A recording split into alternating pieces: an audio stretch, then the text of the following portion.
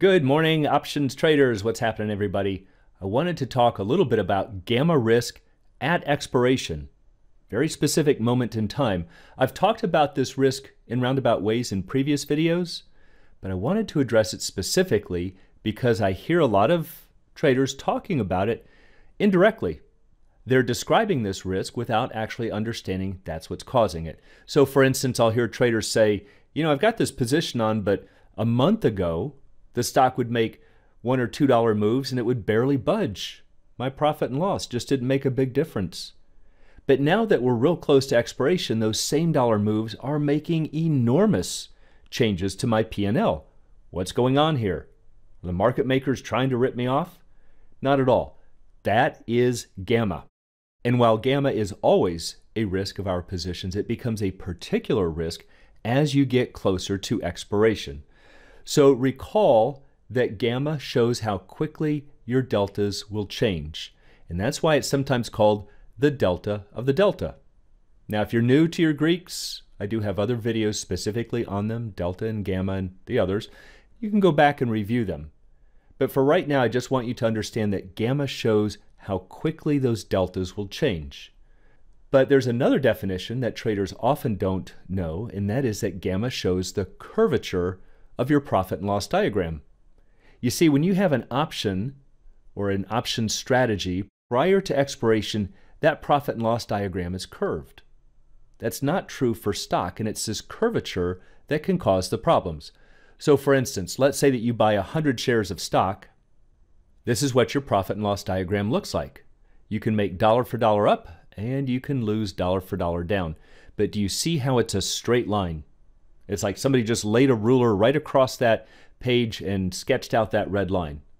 And that's because, again, you own the actual shares. You are making dollar for dollar up and you are losing dollar for dollar down always. So in options trading terms, we would say that the delta is 1. Again, just to reflect this idea that it's dollar for dollar up and down always. However, let's say that you had the $100 call right at expiration. This is what your profit and loss diagram looks like. So if you're right at expiration, and I'm talking about seconds before the closing bell on expiration Friday, this is what your diagram looks like. But notice how it's flat below the strike. In other words, it's delta 0, but it's a straight line. And if the stock gets above the strike, you're delta 1. So that's why it's going to behave just like stock, but only at expiration if it's in the money. So at expiration, yeah, you could say that your option has straight lines on its P&L, but it's only right at expiration. Prior to expiration, let's say maybe 30 days before, it's not going to look anything like this curve. It's going to look something like this. There's curvature to it. And the closer you get to expiration, the closer that red line moves towards the blue, and the more it bends, and the bigger the curvature becomes. In other words, it's getting larger gamma. So why is this a risk? Well, let's take a look at the 100, 105, 110 butterfly. At expiration, this is what it looks like. So once again, on your P&L right here at 0 is your break-even point. And notice that if the stock price is at the left wing right here, your long 100 call, you would be down $2.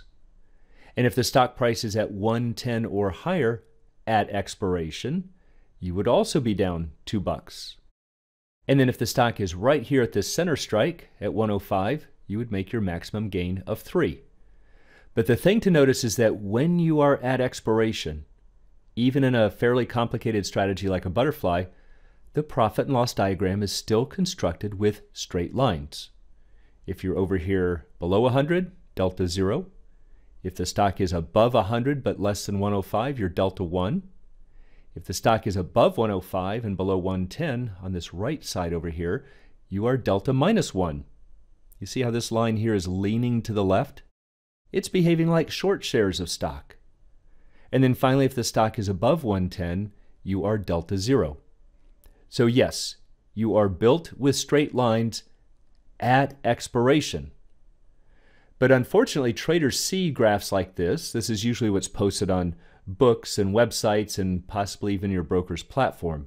But they're just trying to show you the general nature of the strategy and what's going to happen right on the expiration bell. But today, let's say maybe with 30 days to expiration, this is not what your graph looks like.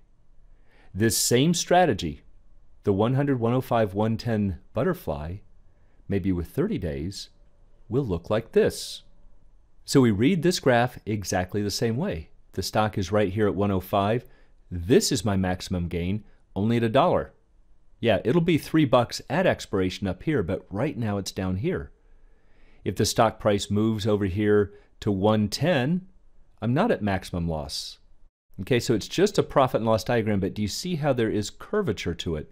We're not building it with straight lines. So this is why when you first put your position on, let's say with a month to go, it might have a fairly gentle kind of a rolling slope to it.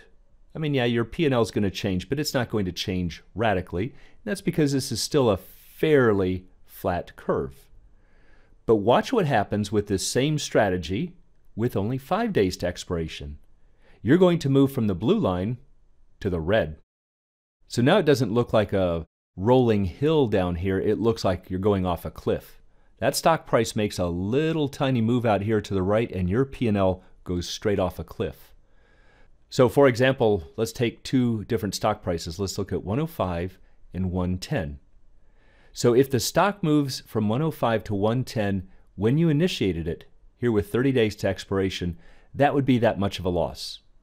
Right? You were right here at the top of the blue curve, and you've now moved to this portion of the blue curve where it intersects this gray dotted line right at 110. Well, that's a fairly small loss, and in fact, it's about 12%. But if we take that same stock price move with only 5 days to expiration, look what happens. Now, you're going to go from this value down to here, right where this red curve intersects this gray line at 110. Okay, do you see how much bigger that drop is? Well, that's a 68% drop. That's a whole lot different from 12%. And that's why you're seeing these big radical changes as you get closer to expiration. Of course, it could be a benefit if you're on the short side. But the point is that you need to understand how it's going to change and why, and how you can capitalize on it. So the point to understand is that as time moves and you get closer to expiration, that your gammas are going to change the shape of your graph. And you need to know how they're going to change, because otherwise, again, you can be left with very unpleasant surprises. So remember that when we talk about gamma risk, it's a lot of variables that can change it. Yes, the stock price will change it, but so will time, and so will volatility. And the one thing that you know for sure that will change is time. And that's why it becomes a definite risk as time starts moving towards expiration. You absolutely positively are going to be changing the shape of your graphs. But if you also get stock price movement and or volatility movement on top of that, it could actually reverse it, or it could make it not as pronounced. But you need to understand how they're going to change, because all of these factors will all change the shape of your risk graph. Now, if you're not familiar with how these changes occur, or why, or how it's going to affect your positions, that's where you'd want to check out the Art and Science of Options Trading. So please, check out the Alpha Trader course, Strategy Lab, at optionsatoz.com. You can also please join us on the Facebook trading group, Options A to Z, and you can find a link in the description below.